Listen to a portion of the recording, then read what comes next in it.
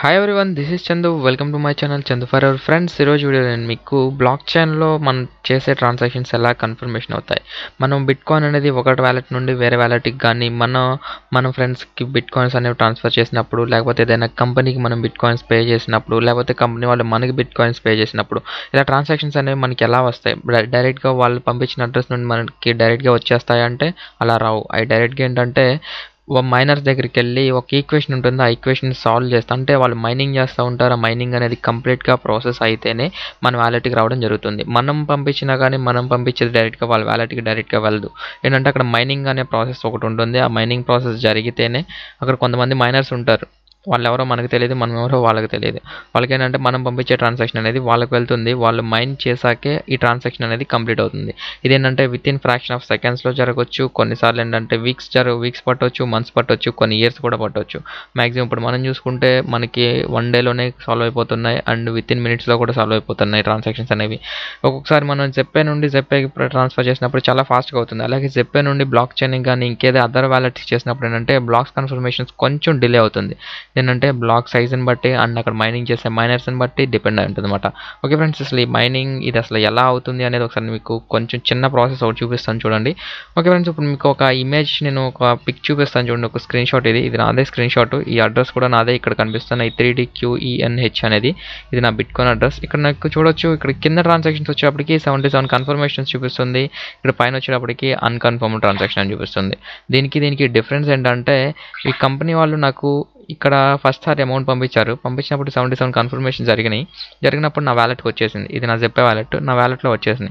But ఇది కూడా ఏంటంటే కంపెనీ వాళ్ళు నాకు అమౌంట్ అనేది సెండ్ చేశారు. ఇది కంపెనీ అనుకుంటే ఇక్కడ ఫ్యూచర్ బ్యాంక్ అనుకోండి. ఈ రెండు ఫ్యూచర్ బ్యాంక్ నుండి వచ్చిన పేమెంట్సే.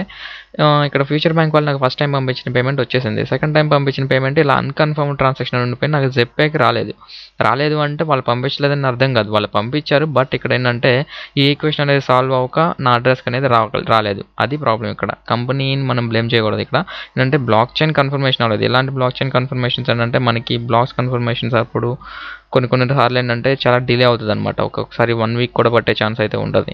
ఓకేనా, మనకి ఇదైతే కనుక ఆల్రెడీ నాకు కన్ఫర్మ్ అయిపోయింది. ఇది కన్ఫర్మ్ అవ్వకముందు ఒకసారి మీకు ఇది చూపిద్దామని చెప్పి స్క్రీన్ షాట్ అయితే కనుక తీశాను. ఇలా నాకేంటంటే కంటిన్యూస్ ఒక 3-4 పేమెంట్స్ ఏంటంటే ఇలా అన్కన్ఫర్మ్డ్ ట్రాన్సాక్షన్స్ ఉండిపోయినాయి. కన్ఫర్మేషన్స్ అయితే అవ్వలేదు. మనకి అట్లీస్ట్ ఒక 3-4 కన్ఫర్మేషన్స్ అయిపోతే మనం చెప్పే వాళ్ళకి అయిపోతే వచ్చేస్తుంది. మ్యాక్సిమం 6 కన్ఫర్మేషన్స్ ఉంటే ఇంకా పక్కాగా వచ్చేస్తుంది. ఇలా కన్ఫర్మేషన్స్ జరుగుతూనే ఉంటాయి. అవి ఎప్పటికీ ఆగవు. కన్ఫర్మేషన్స్ జరుగుతూనే ఉంటాయి. 77, 100, 200 ఇలా జరుగుతూనే ఉంటాయి. అలా మనకి జస్ట్ ఒక 6 కన్ఫర్మేషన్స్ జరిగితే చాలు. ఓకేనా. ఓకే ఫ్రెండ్స్, ఇదైతే స్క్రీన్ షాట్ మీకు ఒకసారి లైవ్లో చూపిస్తాను. ఇది నా ఫ్యూచర్ బ్యాంక్ కదా. ఫ్యూచర్ బ్యాంక్లో మన హిస్టరీలోకి వెళ్తే మనకి హ్యాష్ ఐడి ఒకటి ఇస్తారు, విత్డ్రాల్స్. ఇదిగోండి ఇక్కడ చూడొచ్చు 0.002696 ఈ అమౌంట్ ఉంది కదా, ఇది హ్యాష్ ఐడి అంటారు దీన్ని. దీని మీద క్లిక్ చేస్తే మనకి డైరెక్ట్గా బ్లాక్ చైన్కి రీడైరెక్ట్ అవుతుంది. ఒకసారి క్లిక్ చేద్దాం. ఇదిగో నాకు క్లిక్ చేశాక ఇక్కడ నా వీటిల్లో ఈ అడ్రస్ నుండి ఇన్ని అడ్రస్కి ఒకేసారి సెండ్ చేశారు వాళ్ళు. ఇదంతా ఒక బ్లాక్లో వెళ్ళిందనమాట. ఎంత BTC 0.04 BTC అనేది ఒకేసారి ఎట్ ఏ టైం వీళ్ళు పంపించారు. బల్క్గా పంపించినప్పుడు ఇదంతా ఏంటంటే అంటే $628 అనేది సెండ్ చేశారు వీళ్ళు. ఓకేనా, ఇంత అమౌంట్ మనకి అందరికి సెండ్ చేశారు. మనందరికి ఇదంటే నాలాంటి యూజర్స్ వీళ్ళందరూ. ఇక్కడ నా అడ్రస్ ఎక్కడో ఉంటుంది, వెతుక్కోవాలి. కిందకు చూసుకుంటూ ఉంటే లాస్ట్ నుండి సెకండ్ నా అడ్రస్ ఇక్కడ చూడొచ్చు. 3DQNH లాస్ట్లో 2NX ఉంటుంది. ఫస్ట్ 3 లాస్ట్ 3 చూసుకుంటే సరిపోతుంది. ఓకే, దీని మీద క్లిక్ చేసినట్లయితే మన అడ్రస్ మాత్రమే ఓపెన్ అవుతుంది. మనకి ఎన్ని కన్ఫర్మేషన్స్ అనేవి చూసుకోవాలి. ఇక్కడ ఉన్న దానికి ఏంటంటే ప్రతి ఒక్కదానికి 6 కన్ఫర్మేషన్స్ అవ్వాలి. ఓకేనా, ఇదైతే కనుక ఇప్పుడు కన్ఫర్మేషన్స్ అయితే అయిపోయింది. ఇక్కడ మీరు చూడొచ్చు అమౌంట్ వచ్చేటప్పటికి ఇదిగోండి 0.026968. ఇక్కడ మనం బ్లాక్ చైన్లో కూడా చూడొచ్చు. ఇదిగోండి 26968 సేమ్ అమౌంట్ ఇక్కడ ఉంటుంది. ఇది 26968. ఈ అమౌంట్ అనేది నువ్వు విత్డ్రా చేశాక నాకు చాలా ఫాస్ట్గానే రాలేదు. ఇది ఎందుకు అంటే ఈ ట్రాన్సాక్షన్ అనేది చాలా లేట్గా జరిగింది. ఇందాక మీకు చూపించాను కదా ఈ పిక్లో ఇక్కడ అన్కన్ఫర్మ్డ్ ట్రాన్సాక్షన్ ఉండిపోయింది కదా. ఇదేంటంటే 1 డే పట్టింది, నాకు 24 hours పట్టింది ఇది కన్ఫర్మ్ అవ్వడానికి. అసలు ఒక 2 ట్రాన్సాక్షన్స్ కూడా కన్ఫర్మ్ లేదు.